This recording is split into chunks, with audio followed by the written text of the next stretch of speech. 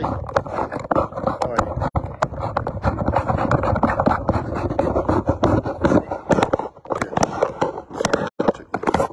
Just had a mental block for some reason. All right. Thank you.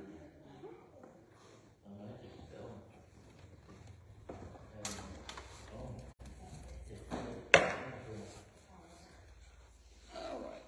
I think where we're going to start in your book is on page. But I want you to listen to me, not read the work. I want you to pay attention. Page 9, the top of page 9 is where we're picking up tonight.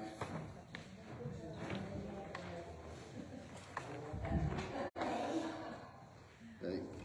Miss Suzanne found we're not exactly sure what it is. If somebody dropped it, it looks like it's either an earring or a toy, or I don't know. If you lost it, it's yours. It's up here on the Lord's Supper table. All right. Well, let's start off with our prayer time and give you a couple updates.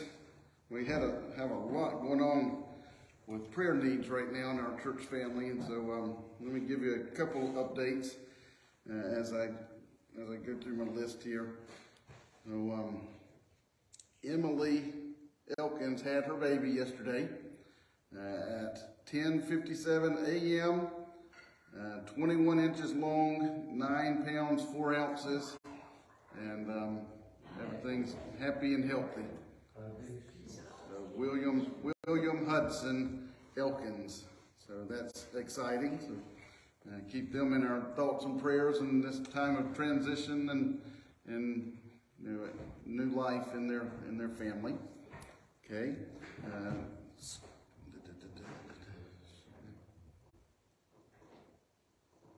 Joel and Shelby, we can take y'all off of our list for now, I guess, since y'all good enough to come back. So we're glad that you're feeling a little bit better, able to get back. Scott Thomas' family, he passed away this weekend. They had the funeral this afternoon. So just keep his family and Miss Alicia and her family in your thoughts and prayers. Jordan McDuffie is still up at Chapel Hill. They feel like the pneumonia and the infection is clearing up in his lungs. But he's been on that tube that's inserted in there all week long, and it's very uncomfortable and very painful when he breathes. So, but they do feel like it's making some progress, clearing things up a little bit. But they knew something from before, that they did some tests that reminded them that he's got in the bottom of his esophagus like something that blocks things up, and so that causes him to aspirate.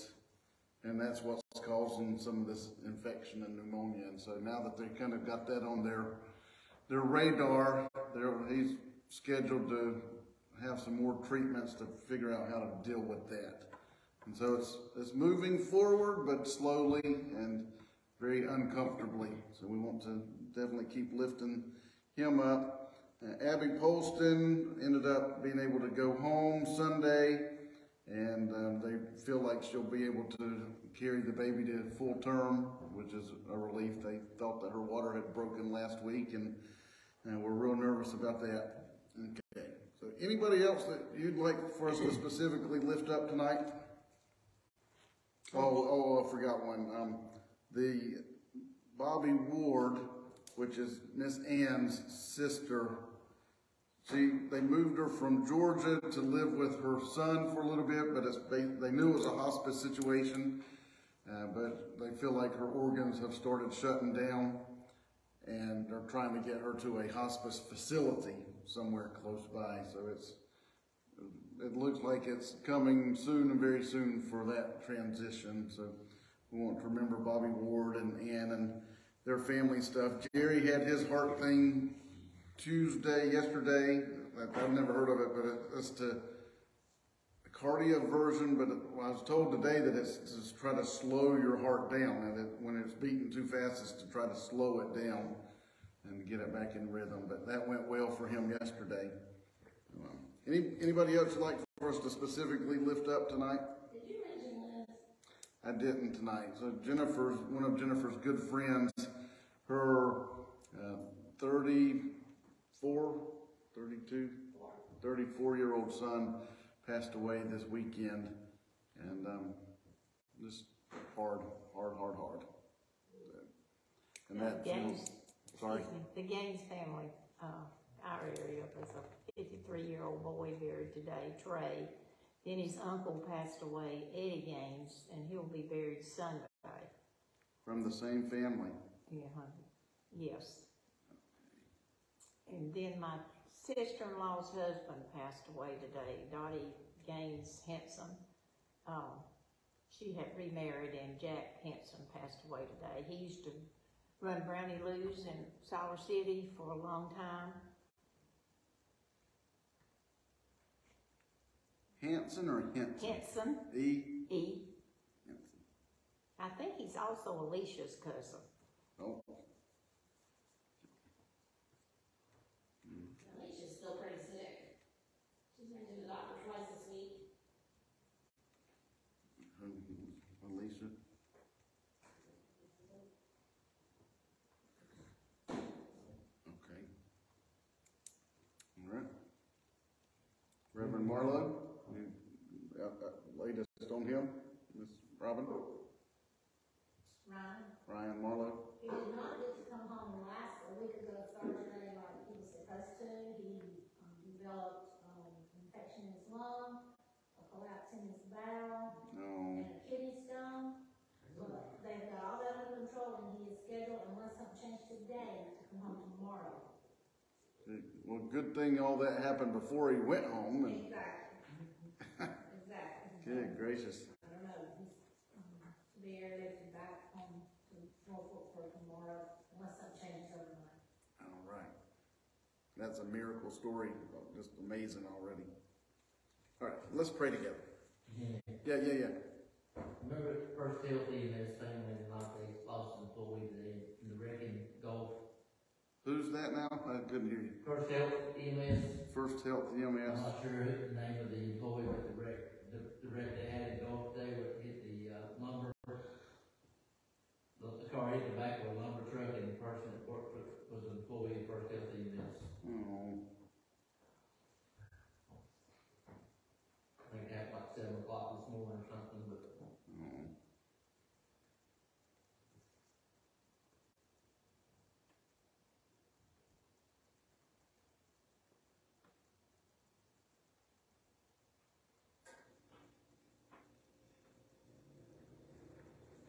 All right, let's pray.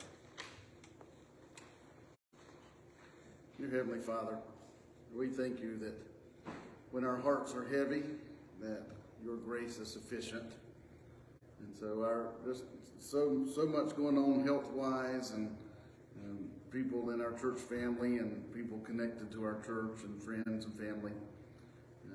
We just want to lift them all up to you that we've mentioned. We pray for the Gaines family and having lost a pretty young person and another family member all in the same week, and funerals in the same week. We just pray for comfort for them, and also for Dottie Gaines Henson, that family, and their time of loss as well. We pray for comfort and peace and provision, support system for them. We pray for the Carter family and their time of loss, just that you would give them comfort and peace and provision as well. And the family and the work family of this First Health EMS employee that lost their life today. We just pray for that whole situation and for comfort and peace for them. Pray for Alicia, that she would get to feeling better soon and very soon. She's been dealing with it for a good few weeks now, to help her to feel better soon.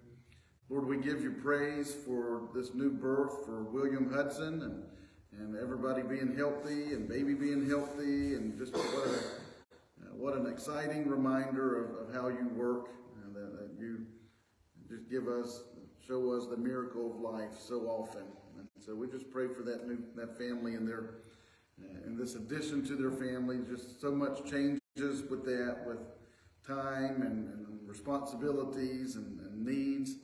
So we pray that you would provide for all of their needs in this time of transition for them. And Lord, we pray for Bobby Ward. And we just, once again, want to pray that you would heal her. But we also want to pray that if this is her time, that you would make it a smooth transition into your kingdom, that she would have that clear understanding of the gospel and that her heart, her soul is right with you. If not, Lord, we pray that you would put somebody in her life, a family member or somebody, chaplain, somebody in her life to help her to put her trust in you fully and understanding what that means. And we'll pray for Miss Christine Burke, just that you would continue to help her to feel better. We pray for Jordan and Kathy and Daniel. We thank you that we're starting to see baby steps progress, and they're starting to see other things that could be causing some of this problem. And so we just pray that you would be with these doctors, all of these doctors, and give them wisdom and discernment and clarity and a solid game plan to help him to recover. And we just pray for you to provide for all of their needs during this time, that you would give them peace and comfort and healing. And we thank you that Abby was able to go home, and things are looking better in that whole situation. We give you praise for that. We continue to lift up Ted and Willa, and they're dealing with COVID and other illness in their family. And just pray that you would bring healing to them. And so, Lord, we thank you. You are so good. You are so faithful. And we just pray that as we meet together, we would just have a solid awareness of your presence here with us. You promise where two or more are gathered that you're here. And so we're just help us to have our eyes and ears and hearts and minds open to sense your presence. We pray that you would speak to us through our study, through our conversations with each other, through your word, just through our time together. Just speak to our hearts. Help us to grow in our faith. Help us to grow in our understanding of your word and of doctrine. Help us to grow in our understanding and relationship with you. And so we give you thanks and praise even ahead of time for how you're going to touch our hearts tonight. And so we love you, Lord. It's in Jesus' name we pray. Amen. Amen, amen. All right. Well, we've already talked about a lot of lessons that we can get out of the creation events. We're starting to wrap up and get closer to the end. If not today, then probably next week we'll wrap up the creation part and then move on to, I believe it's the doctrine of salvation that we'll cover next. So starting tonight, I think I said it was the page 9 on your study sheets, but the creation account reveals that God gave us both the example and the command to rest on the Sabbath day. We read in Genesis 2 and 3. And so on the seventh day, he rested from all his work. And God blessed the seventh day and made it holy, because on it he rested from all the work of creating that he had done. So for 6 days, God worked diligently, but he did not work on the seventh day. He rested. Now, did God need to rest? No, he didn't need to rest. He's God. He has an endless source of energy and power, but he did so for our good, to give us an example of what we need. And so he set the seventh day apart as holy, as separate, as different, as pure, as a time to focus on rest and focus on him. So God thought that a day of rest was so important that he made it one of the 10 commandments. We read in Exodus 20, 8 through 11, "Remember the Sabbath day by keeping it holy. 6 days you shall labor and do all your work, but the seventh day is a Sabbath to the Lord your God. On it you shall not do any work, neither you, nor your son or daughter, nor your manservant or maidservant, nor your animals, nor the alien within your gates. For in 6 days the Lord made the heavens and the earth, the sea, and all that is in them. But he rested on the seventh day. Therefore the Lord blessed the Sabbath day and made it holy. And so we even see that played out in the wilderness with God providing the manna in the wilderness. They could collect it each day of the week, just enough of what they needed, the amount that he prescribed of what they needed. But on the day before the Sabbath, they were to collect 2 days' worth so that they wouldn't have to do that on the Sabbath day. And if they did too much, it would go bad. And so I don't know why I added that part. It wasn't really part of the point, but anyway. Now, in the New Testament, we see that the Pharisees and the religious leaders were really obsessed with trying to keep people from breaking this commandment.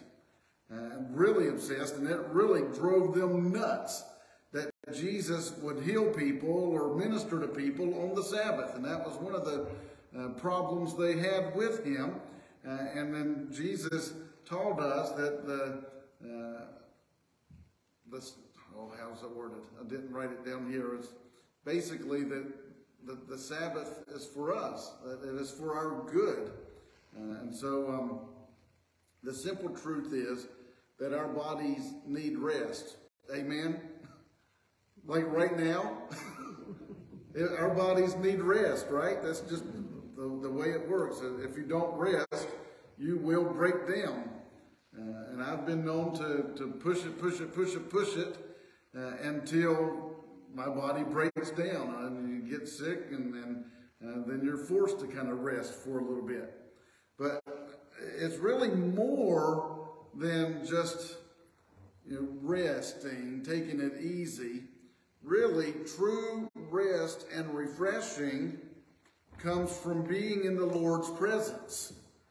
Just as a battery charger recharges batteries to be useful again, spending time in the Lord's presence, worshiping him and fellowshipping with him and reading his word and praying and those kind of things recharges us spiritually and emotionally and mentally, so that we can begin a new week of work and then rest again and focus on him. And so it's not just taking it easy.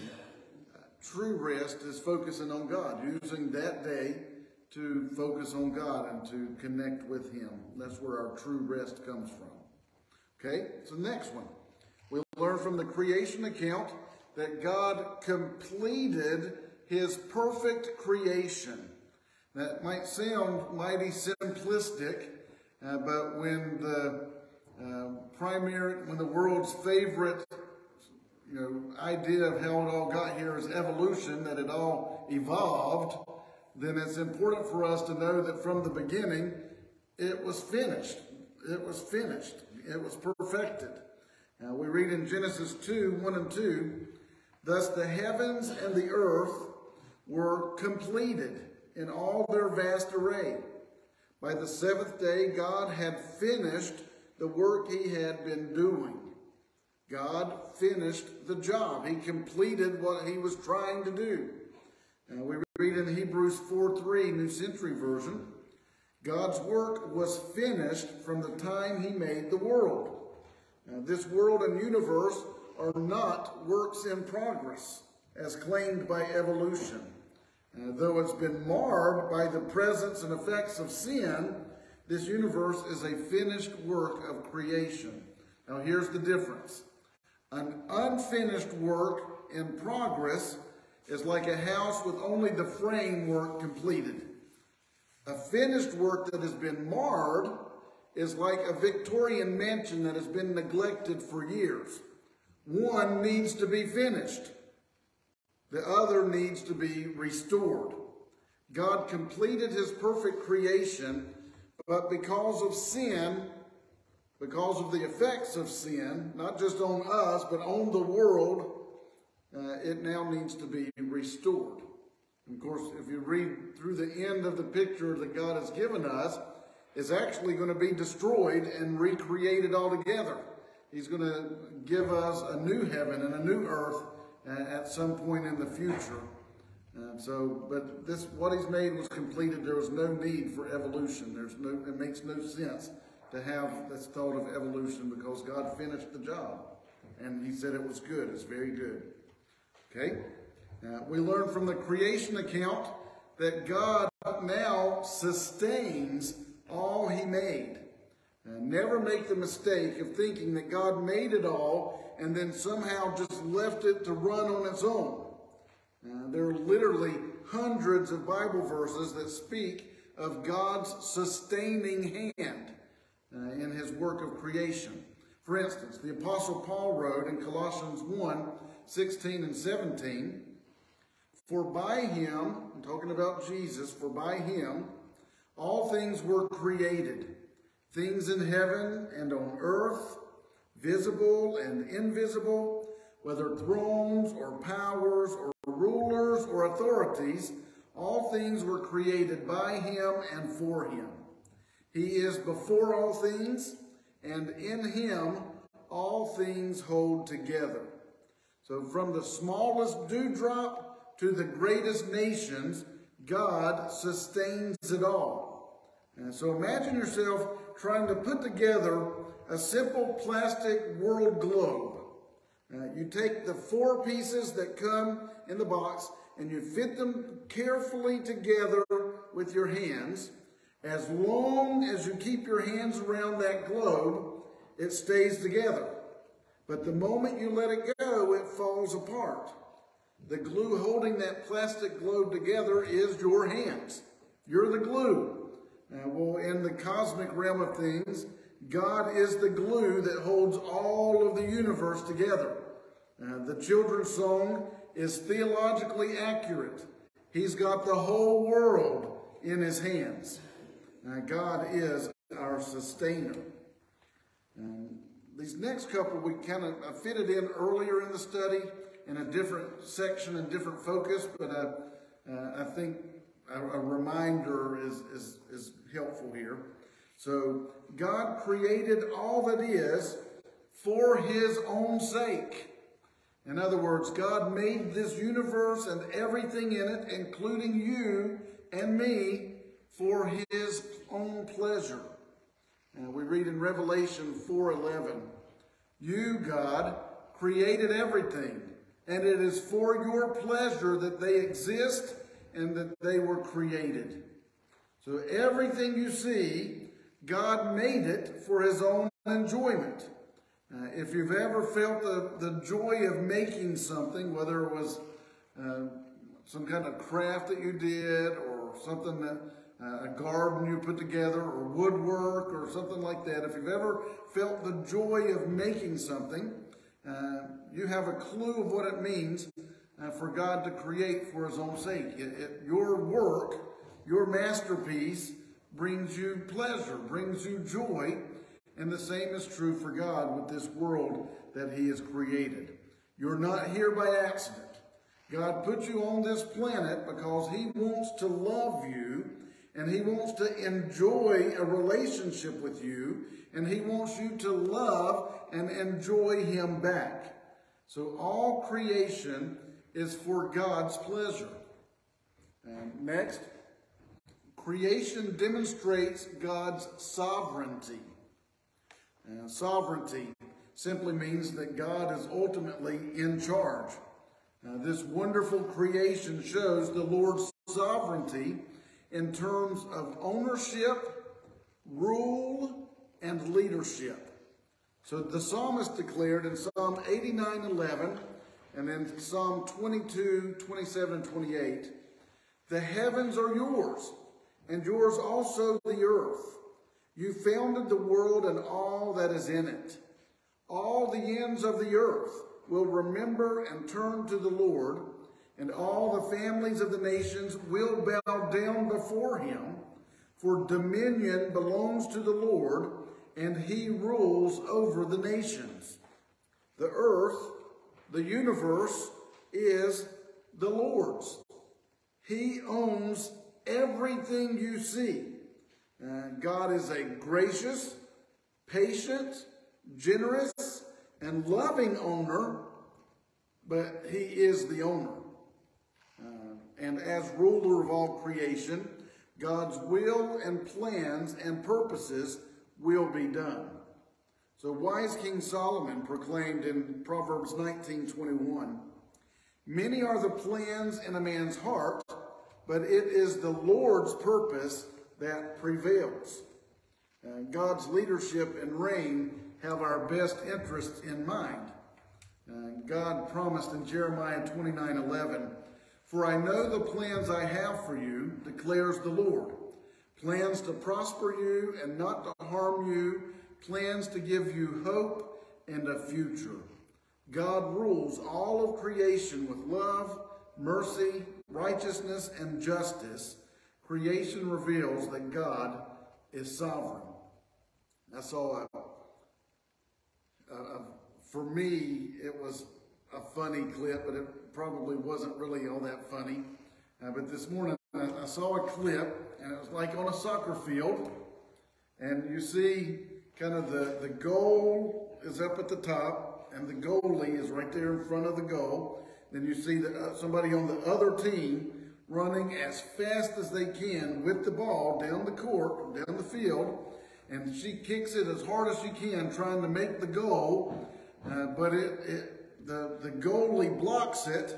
But then the way it's blocked and the momentum of how they were running and as close as they were together, after the goalie blocked it, the ball came back and hit the girl in the face. The girl who kicked it and was trying to score, kicked it and it hit her in the face, and then ricocheted off and went into the goal for the score.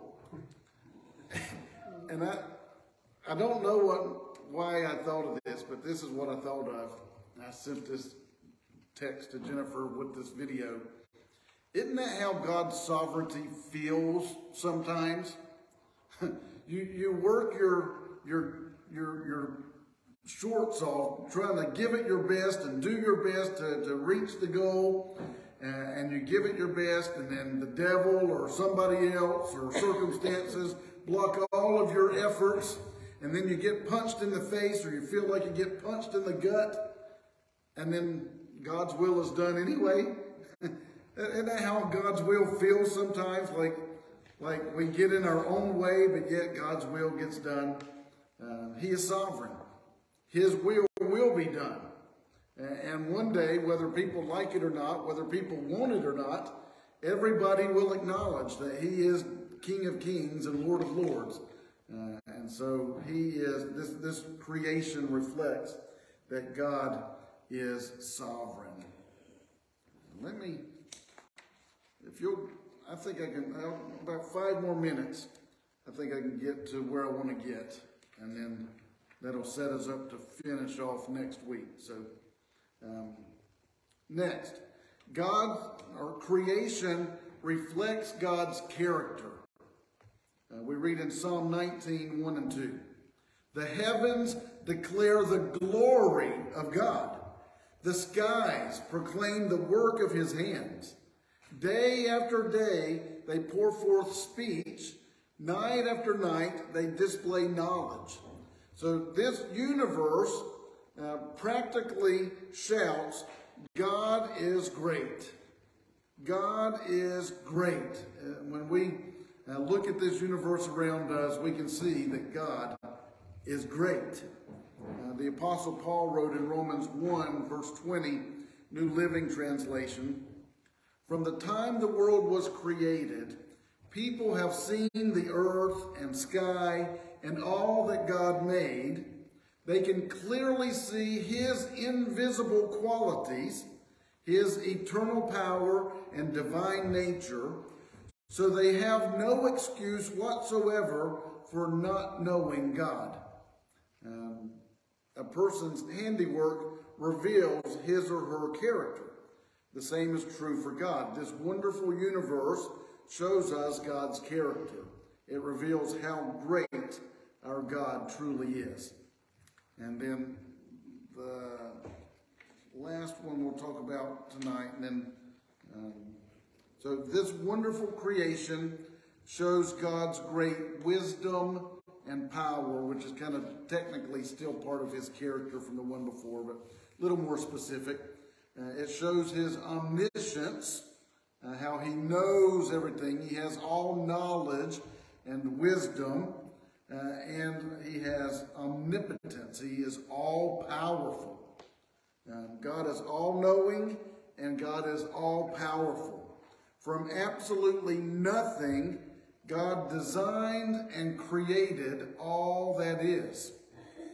The psalmist declared in Psalm 104:24, New Century Version, and then Psalm 147:5, Lord, you have made many things. With your wisdom, you made them all. The earth is full of your riches. Great is our Lord and mighty in power. His understanding has no limit. Solomon proclaimed in Proverbs 3:19, by wisdom, the Lord laid the earth's foundations. By understanding, he set the heavens in place. The vastness of the universe, that was God's idea.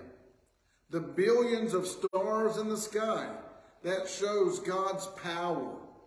The distance of the earth from the sun and the way the earth spins, rotates, and revolves, that's God's wisdom in motion.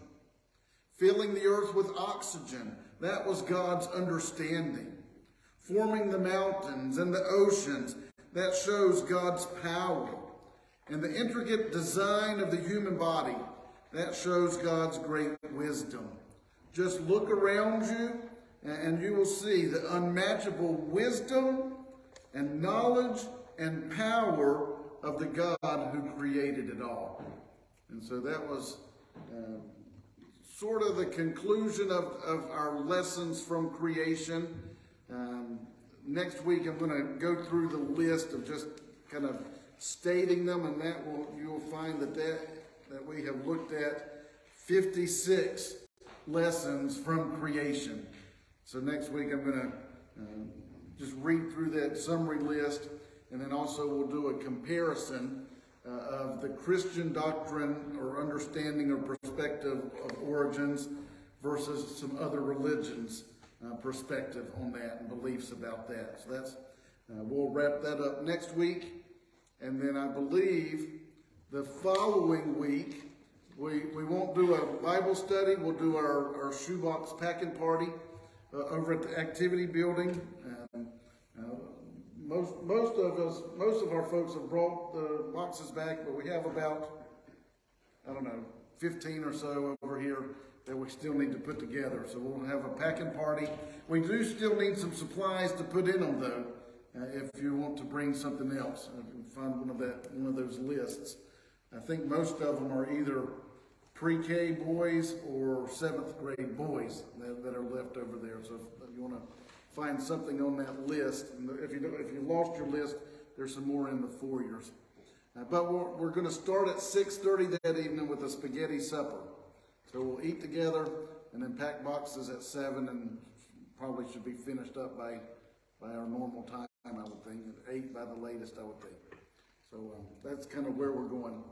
And then after that, we'll start looking at, I don't know, we're going to be getting close to Easter, so I'm not sure if I'll start salvation yet or if I'll do something more leading up to Easter. I haven't decided yet, but that's kind of the rough plan.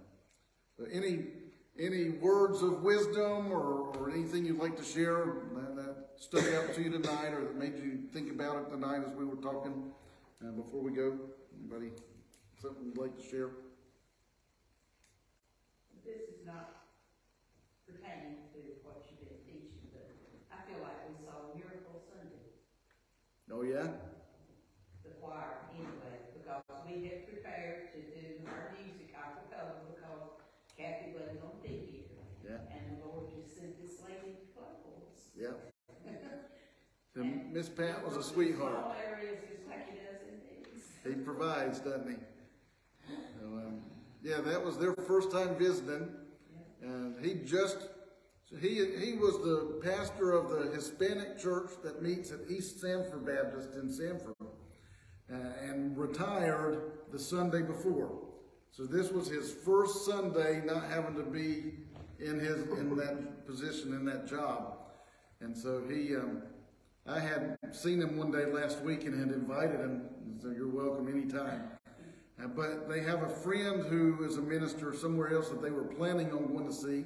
Yeah, she told me they had planned to go somewhere else, but then decided. And it didn't work out, and they ended up here. And Good Lord knew we needed her. yeah, I got chill bumps and tears when she walked up and helped fill out for us. So, Do you know that at the pastor's conference, he said that they was gonna be looking for church, and you was the only pastor that invited him?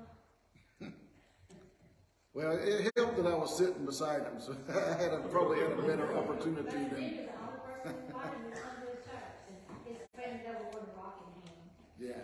and his So wife was in the hospital. I actually was in school with his wife for a little bit. For my master's degree, I was only back at Campbell's Divinity School for a year, but we had some classes together there, but I haven't seen her since then, which was 20 years ago almost. So small world. But that was precious. God really touched my heart with all of that. All right, let's close with a prayer. Dear Heavenly Father, help us to never take for granted your creation and the truths and the principles and the lessons that are right in front of our eyes if we're just paying attention. Just so much to learn about you and about ourselves and the way that you made us and the way that you made this world that we live in and this universe. You are great. You are amazing. Your power has no limitations. Your knowledge and wisdom has no limitations. You are amazing. And this universe, this world, our lives just really demonstrate that every day, that you are awesome. And so as we live our lives, help us to just pay attention to the world around us and help us to reflect on you and how great you are every single day, and help us to always be grateful for how you've provided for us in this world and how you sustain us in this world. So be with us as we go, Lord. I pray that you would keep us all safe until we can gather together again. I pray that you would work in our lives in amazing ways, and that you would help us to grow in our faith every single day, that you would just help us to dig deeper and deeper and deeper in our relationship with you every single day. Help us to be good witnesses for you, just in the way we live our lives, but also intentionally paying attention to the opportunities that you put before us to share your love, and to share the gospel, and to share you, to introduce people to you, Jesus. So work in our hearts in amazing ways so that we can bless the people around us. So we thank you. We love you. It's in Jesus' awesome name that we pray. Amen. Amen, amen. Thanks so much for coming tonight. I hope you have a great rest of the evening and a great rest of the week. And we'll see you Sunday, not before.